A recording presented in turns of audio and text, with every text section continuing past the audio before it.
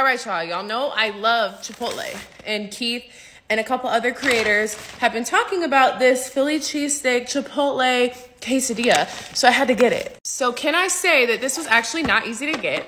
First of all, the fajitas are sold out, and it took them like 10 minutes to make more fajitas. And then, not to mention, when I finally did get the fajitas all ready and prepared, the guy that I was talking to said that he could make the quesadilla. And then the girl was like, I don't think we're supposed to do that. And I was like, Miss Ma'am, shut the fuck up.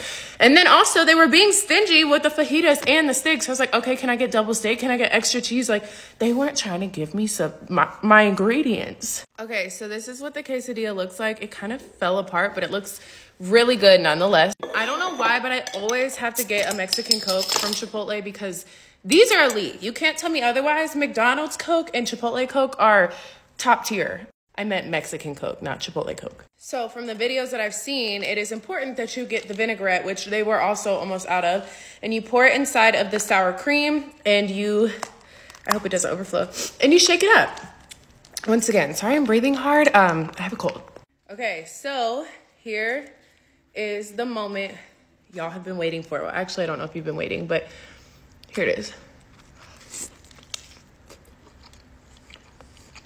They were so freaking right. I've never questioned Keith ever, but like I've been a huge Chipotle fanatic and I never knew about this. Oh my goodness. This is absolutely a 10.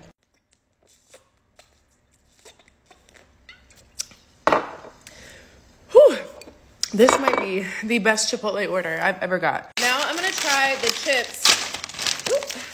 I'm gonna try the chips with the sour cream and the vinaigrette because it just looks so good.